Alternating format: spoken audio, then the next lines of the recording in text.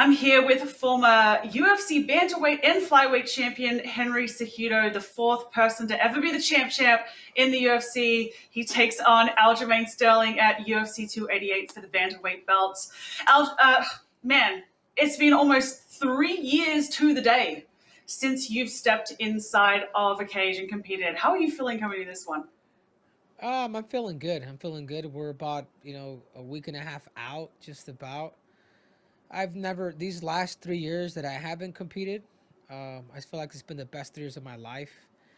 Getting a chance to coach some of the best fighters in the world, Jones, Demetrius, David Figueredo, John Wei Lee. A lot of my inspiration came back from actually like getting a chance to like coach them and teach them. And, you know, I, yeah, I've been gone for about 3 years, but I've really been gone for two. This last year, that's all I've been doing is just training. And I just feel like this is the best version of myself. And I mean that. This isn't just for hype. My strength, my knowledge, my speed, the timing. There's a lot of things that are just clicking for me. And May 6th couldn't come any sooner.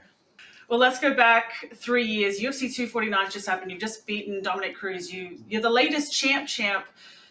You're then talking about retiring. Like, why then? Talk me through that.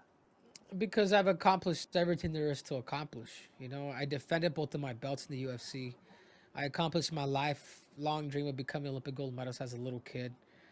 I wanted to enjoy life. I wanted to find other avenues and ways to make money, to make a living. And to allow that rekindle that love of competition to come back once again. I once I beat Domino, I'm like, this just isn't. There either had to be a huge incentive for me to stay, or take the time, and that's just the reality. Take my time until my heart and the desire literally comes back. I'm 36 years old now. I don't regret anything that I've ever done. As a matter of fact, those last 3 years have been the best 3 years of my life. Got married, had a kid. And, I love the challenge of being counted out. I love the challenge of being counted out. I think that's another part of the reason why I'm even making this, to not to prove to nobody really, but to prove to myself, because I know what I'm capable of doing. So this is just another mountain that I got to climb, and I think this is going to be I like this mountain that I'm getting ready to climb on May 6th. Well, speaking of coming back, obviously a lot involved with that. Was your family and going and spending time with them, getting married, having kids, was that a big part of you coming back and coaching being a big part of falling in love with the sport again? No, my family's the last people, and I tell this to people all the time. It's like, I'm not doing this for my daughter. I'm not doing this for my wife. I'm really not doing it for my family. The incentive is the family financially, but this is clear. This is clearly to just make history, and to buy more freedom. You know what I'm saying? Like, it's I even see a lot of these fighters just as Benjamins. Like, I see Aljamain Sterling, I see a damn Benjamin. I see TJ Dillashaw, I see a Benjamin, and I'm here to rob the bank. And that's just the reality. That's how I feel, and that's what I'm gonna do on May 6th, because Aljamain is just not at my level, and I love it. As a matter of fact, the UFC actually, they hired me as a hitman to take this dude out. Did the UFC want to really give me a title shot? They're like, no, but Henry, stylistically, you're the best matchup, and we want him out of here.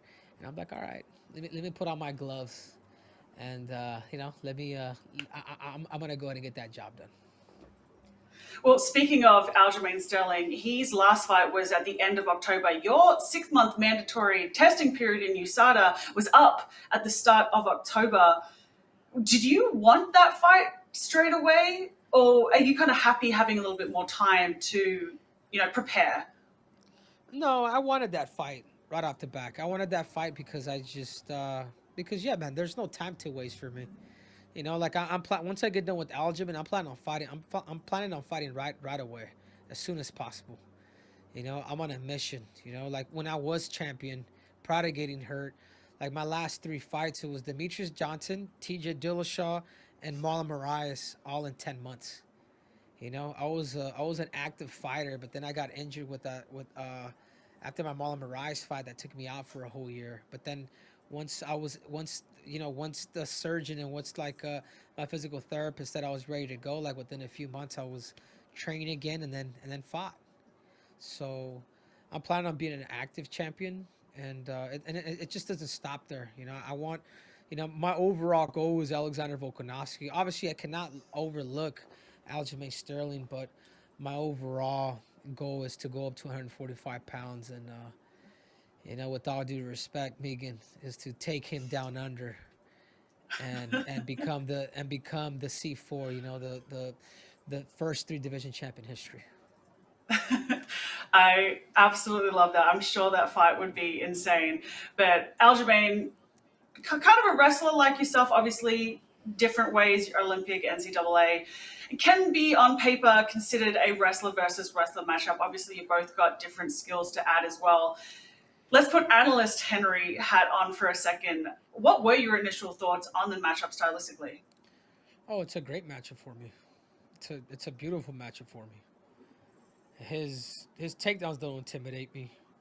His entries don't intimidate me. His striking doesn't intimidate me.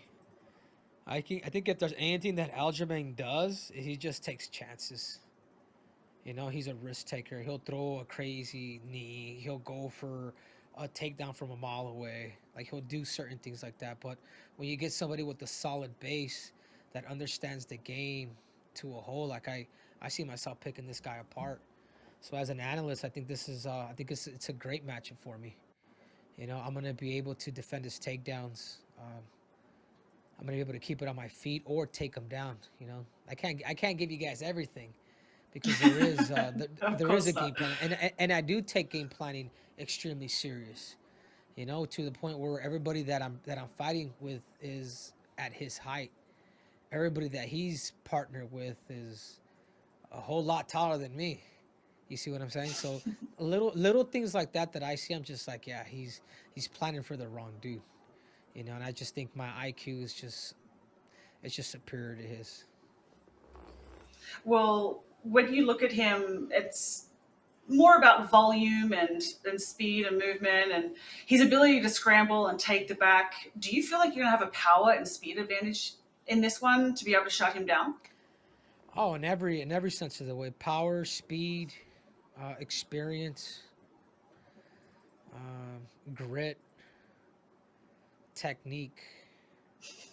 Just all that, even the looks, dude. I'm just better in every area than this guy. I mean, this guy is, and he knows, man. Aljamain knows this is like I'm the guy out of everybody in the whole roster. Whether he wants to say he's gonna put me out in 2 rounds or I don't deserve it. I don't deserve it. I mean,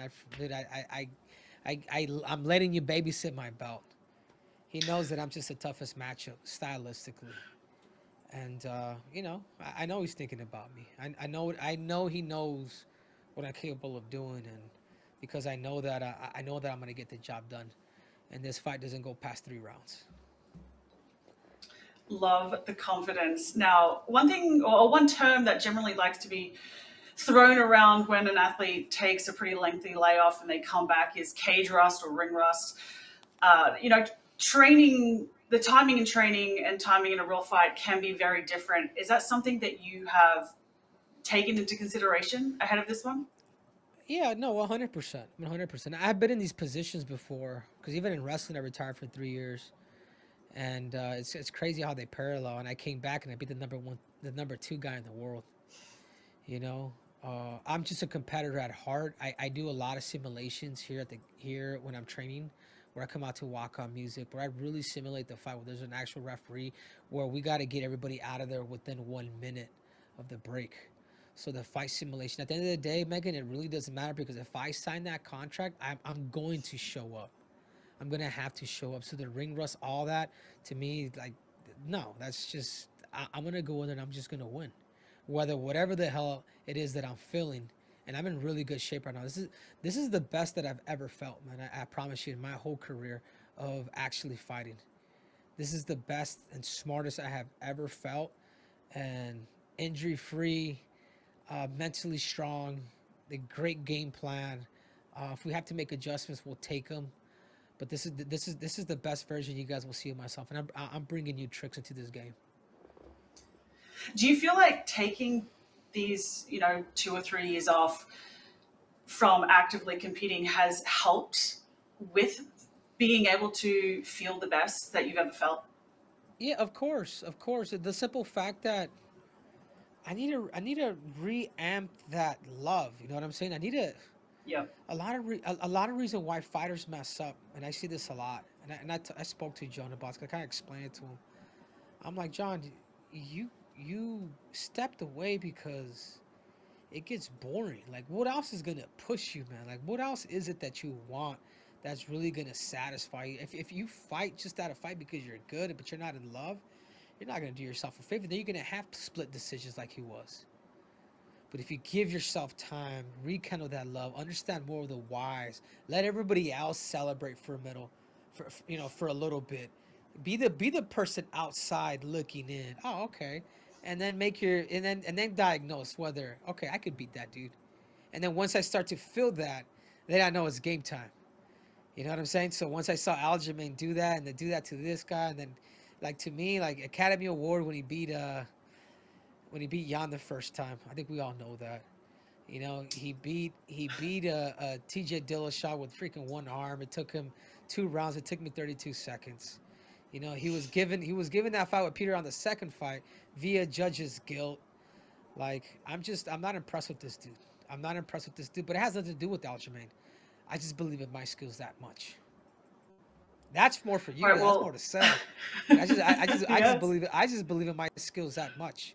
I'm fundamentally sound, and I think that's where I put all my emphasis. Those small details that everybody tends to overlook. Something as easy as your position. Right. I mean, and that is why you have accomplished everything you kind of have already. And we're about to see more, hopefully, coming next week. But one thing that you did kind of take up in your time away from the sport was coaching. Obviously, coaching the likes of Zhang Wei Li, Davison Figueiredo. You've done some work, like you mentioned, John Jones. Was that something that you've always been passionate about? No, not really, man. I've always been a selfish prick, like a selfish brat. Like, it's always been about me. But I think stepping away, because I'm like, people don't understand the level of competitor that I am. Like, I won't help if when I'm in the game. I don't help people. I don't. I love the I really honesty. don't. Like I really don't. Like, it's like, yeah, I'll give my training partners round or whatnot, but I'm not that guy at the gym coaching and helping. But taking these last 3 years off, once I accomplished everything, I was like, hey, I'm just giving back to every single soul that was in there. You have a question, I'm here to answer it. You want to come over, you want to train, I'm not here to steal any of you guys. I think that's why people like me. I'm just here to teach my and share my knowledge with you guys and take it how it is. And guess what, Megan? They continue to keep coming back. Because of that. But now that I'm fighting again, like, I become that once again. I become that competitor where it's all about me. And I enjoyed it, man. Like, it was something completely new that I wasn't accustomed to, because I've always shared advice and things like that. I've always enjoyed that, like, when I wasn't training. But now that I'm back to it, it's you know I become that competitor again. That's just like, damn, don't cross them. Jordan and Kobe were if you study Jordan and Jordan and Kobe were the same way. Not necessarily had a lot of they're just all about winning. So it's been good, man. Is They've inspired me.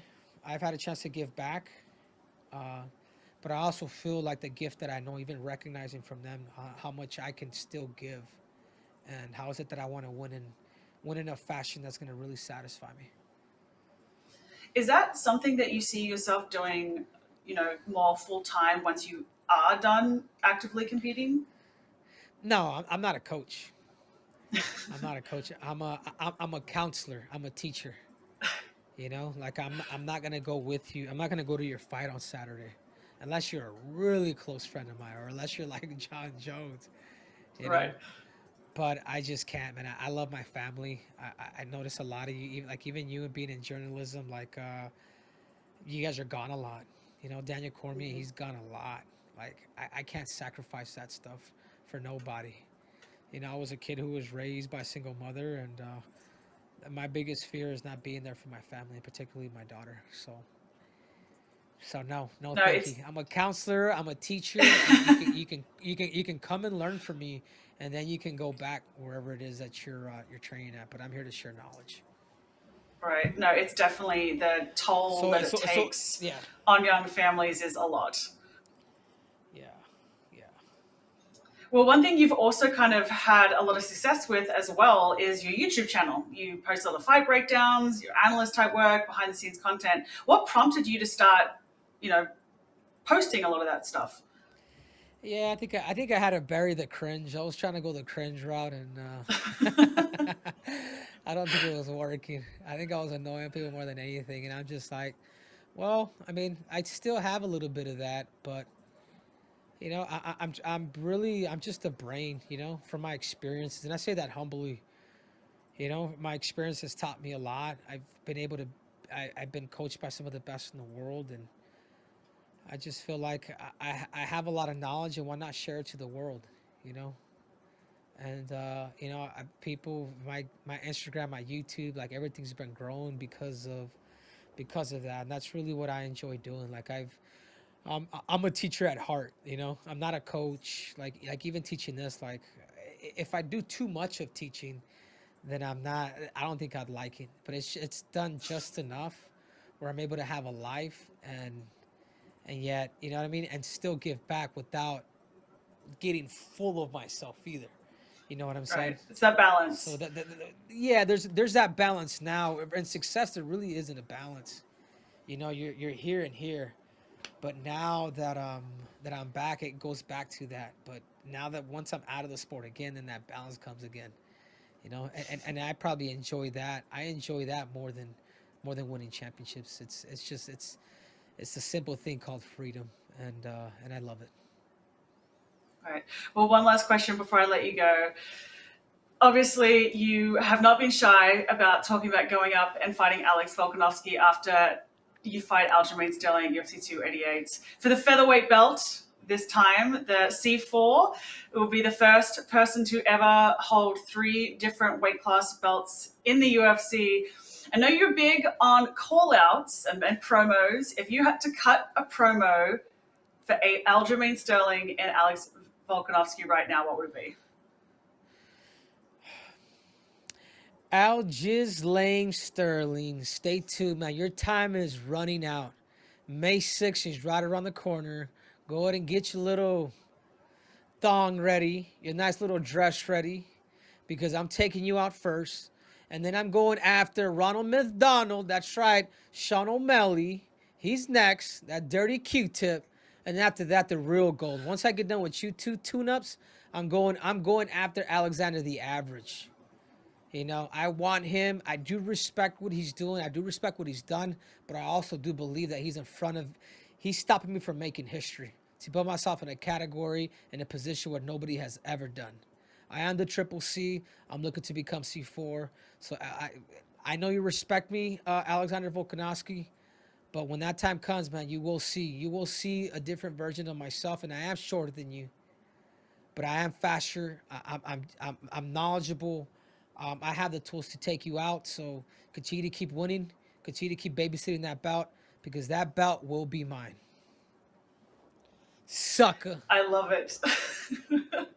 I love it. Well, Henry, good luck at UFC 288. Thank you, as always, for your time. Awesome. Thank you, guys.